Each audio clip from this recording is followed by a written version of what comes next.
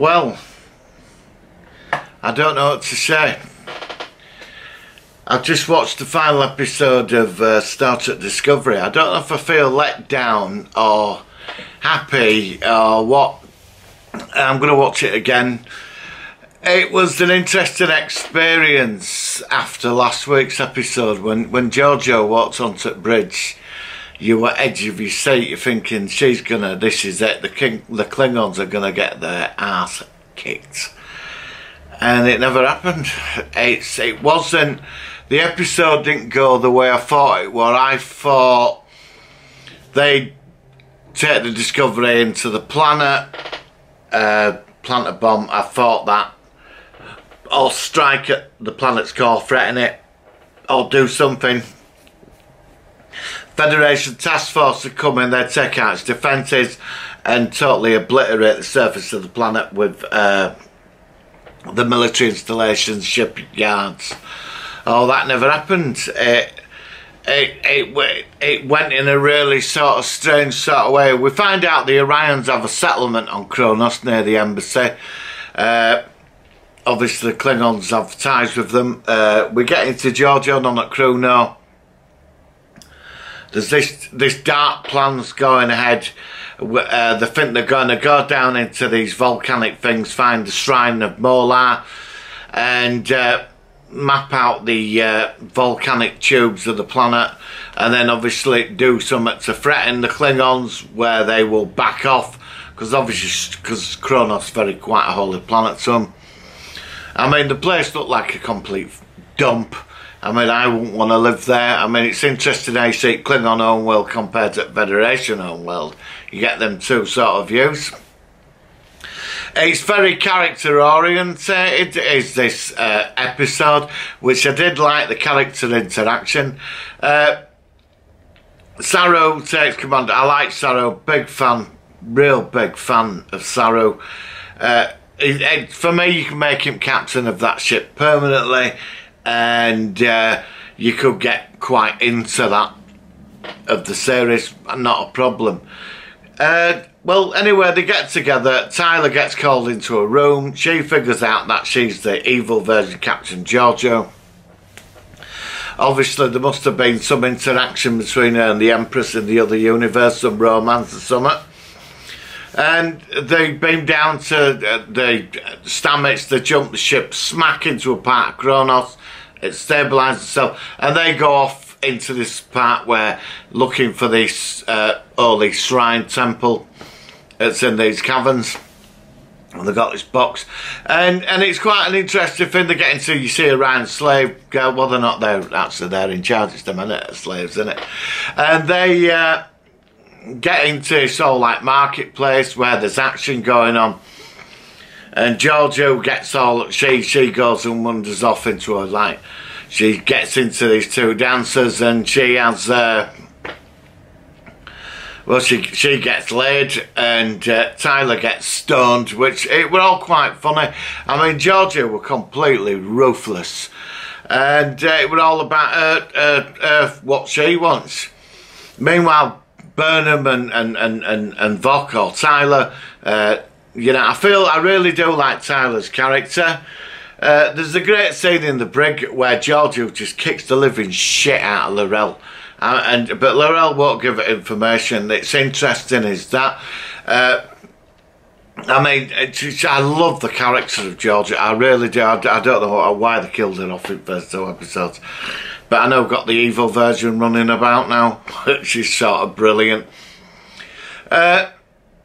They jump, I mean, we get back to that marketplace, that's me going off course. There's so much in this episode to digest. A lot going on in this marketplace, you see quite a lot. I wouldn't want to live on Kronos, like I said before, shithole. You know, so anyway, Tyler gets stoned. Anyway, this Orion's trying to open a suitcase. She opens it up, there's an hydrogen bomb in there. Giorgio, she tries to tell Burnham. Giorgio turns up, smacks her one, and drops the bomb down into the volcanic thing in the temple, and Burnham gets back to Discovery. There's a big moral thing, and she gets the Admiral online. She says, look, you know, they're going to annihilate us. We've got to do it to them. Well, they did it in DS9, didn't they, Federation? Look what they did with Founders. You know, so, I mean, you know, this moralistic thing. Now, but what was interesting, when they got the moralistic thing, Burnham said, look, there'll be another mutiny here. And everybody backed her on the bridge. Because the only thing we've got left is our principles. If we annihilate this lot, there's going to be no fucking point. You know, we're going to be worse than them. Because the Klingons won't stop till they're all dead. So, I mean, it just put you in a bit of a situation.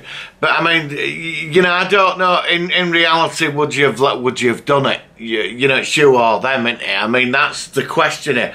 But she found a third way, which was sort of interesting. She did. She was lucky how this situation played out. And then she ends up finding Giorgio down the thing, and there's a confrontation, but Giorgio can't kill her because she reminds her of Burnham. She gives her this thing that says she can go free. She threatens her. I mean, there's all this like talk, and she says, look, if you're going to let this bomb go off, you know, but George was saying, look, in my universe, we didn't have time for this shit, getting moralistic. And she said, yeah, but that's what makes us different. And she says, look, that's what holds you back. But there's two philosophies arguing here. And I do go with Michael Burnham's call. She played it out wonderfully. And anyway, Giorgio fucks off and science bomb over to her, and Laurel comes into it. And it ends up, they give her a bomb. I was quite surprised at that. And she goes and she tells them, you know, Burnham says, look, you know, you have this vision at Empire, go restore it. And she turns up at Icons. They all think she's a joke. And then she threatens them with hydrogen bombs. Says, look, you know, if you don't do it, I'll destroy the fucking planet. So she becomes the new leader of the Empire. But in the next generation, they say that female Klingon women want to sit on the throne. So I don't know. I'm not going to continue to just enjoy it for what it is. And we get back to Earth, and it's very Star Trek, very much of the movies, you know, at the end where they're in, you know, the Federation Council, the Enterprise, they all do it on that final episode where they're all lined up together, the crew, they all get promoted and for the service, you know, Federation. And Burnham gets a rank back where she's like science officer now, and she's on Discovery, and she gets a record expunged, and it's all interesting. But then we get a hint that they're off on a mission to Vulcan and to pick up the new captain. Now I started to wonder, I'll go into this in a minute, so that was interesting. Anyway, there's a beautiful shot of Magic Next Generation. We see the ship flying past the camera, night view shot. Stunning shot, really like them shots back on Star Trek. You got the feel that this is the original Star Trek, and it does very touch on the older sort of Star Trek feel, and I was really happy about that. And then suddenly they get a distress signal, and they're typing it's a Federation ship NC1. I knew it's the Enterprise, I knew it, and it's Captain Pike. And then we see the Enterprise at the end, and it's like, oh my god, it's the Enterprise, but it looks totally fucking different. But I'm not going into, I'm not complaining. It looked cool. I was just happy seeing it, but it looked different, right? So, you know, I'm not going there. I just accepted it. Yeah, it's the Enterprise, right? This has got to be set in the Abrams universe. I don't know why. It's got to be. But they're saying it's not. So, and that's where it finishes, you know. It finishes very nicely. But I also feel a bit cheated as well, because I thought we'd have got the Federation fleet going in and laying waste to all. They wouldn't have killed civilian population, but they led under Empress. She would have been fucking ruthless. She would have stuck that knife right to the Klingons' throat. And done that. I really wanted to see that, but we didn't. They absolutely, I mean, they played a blinder, really, didn't they, in this? They took it in another direction, and it was clever how they've done it, but I think a lot of people are going to feel a bit cheated with this, You know, I mean, there was some great character interactions and developments going on. A lot of plot holes were rolled up. I do miss Lorca. You know, I really do miss Lorca. I just wished he was in this, I really do. But is he the new captain on Vulcan waiting to take command of the ship?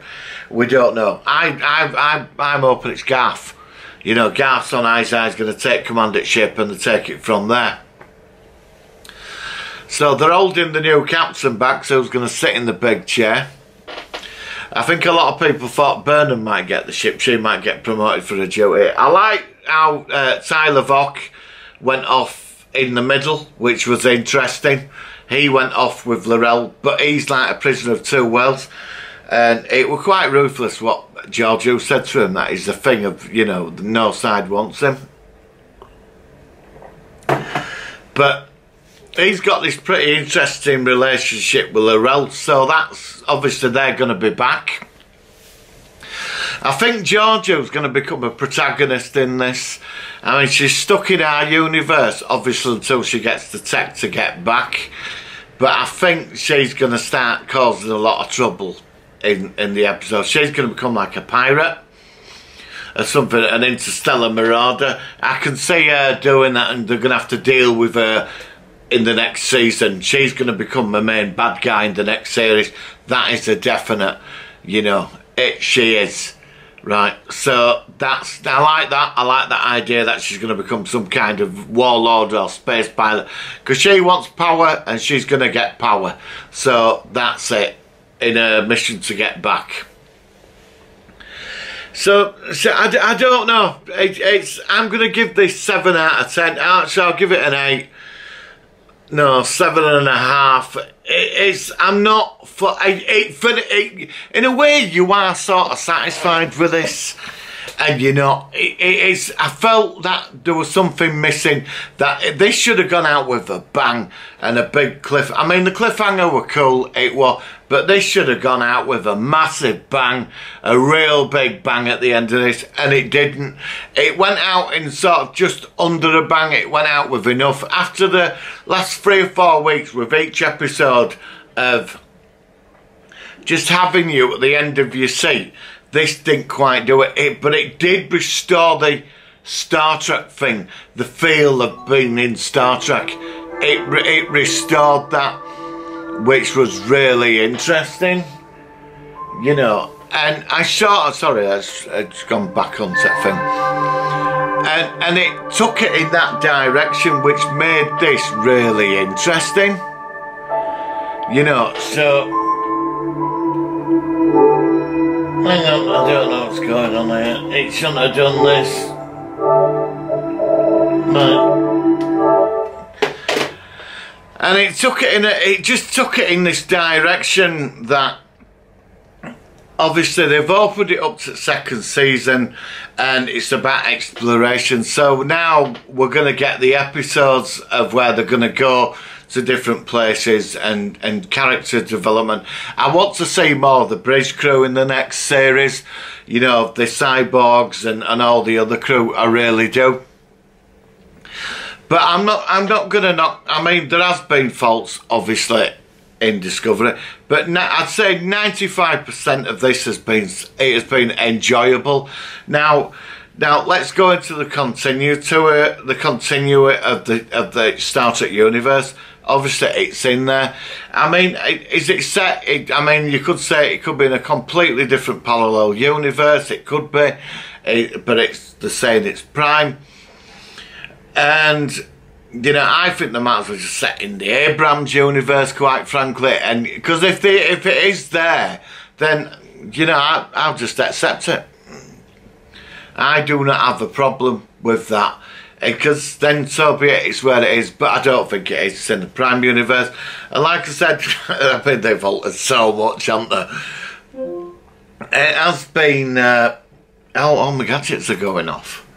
Right, it has been extremely interesting. So I think we're going to get the Empress. She's a protagonist in the next series. She's going to be empire building. I think Laurel and the Klingons obviously going to be back. The crew is going to be on like this new mission of exploration. obviously I think there'll be a lot of politics in with the Federation and all this other stuff. Section 31's going to come into this as well. Is there another Lorca out there, or did the other Lorca survive in the network? He could come back, Jason Isaacs. I've heard he is signed up for the second season. I could be wrong. That's what I read online. And who's the new captain? Who's going to be the person that's going to sit in the big chair? So is this captain a permanent fixture to the series now? Is it going to be focused on him? We'll have to wait and see.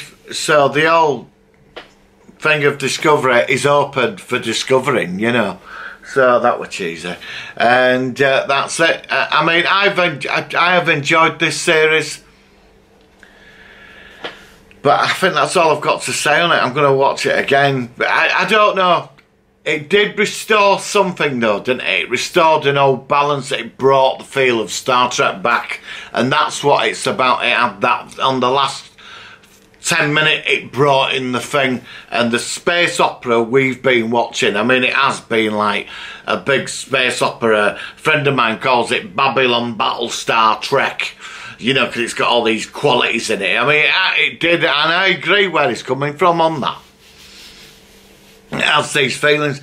But they went from all that to the last couple of minutes and restored it to that feel of Star Trek. They even finished with the music in the credits. So good on them. You know, well done guys. Star Trek Discovery. Roll on season 2. And, well, I don't know what I'm going to review after this. I really don't know. A bit at a loss. So I will see you on the next video, guys. Have a great day. Let me know your thoughts on this. And, you know, open to debate. So, live long and prosper.